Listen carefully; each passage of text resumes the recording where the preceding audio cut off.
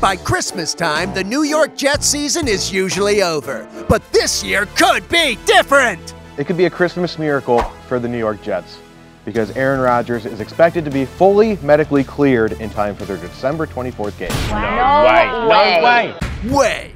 In just over 3 months after rupturing his Achilles, A-Rod will be ready to get back under center. And really all it will come down to is whether the coaches and the team will let him get out on the field. But if he gets cleared medically, why would they not put him out?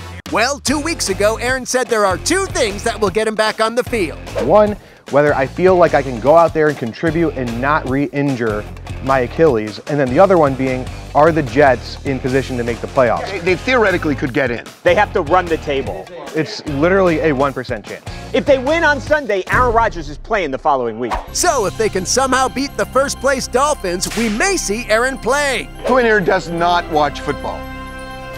Okay, of those who do not watch football, would you watch if Aaron Rodgers returns? I don't even know who that is. You might want to polish up that resume. So are there any non-football fans that would watch? I would. Yeah. Really?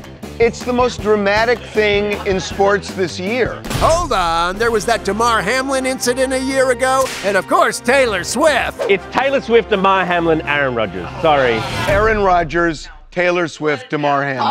No. But no matter where he lands on your list, one thing's for sure. 3 months to come back from an Achilles would be a record. Good thing he got those magic crystals. See you soon, Aaron!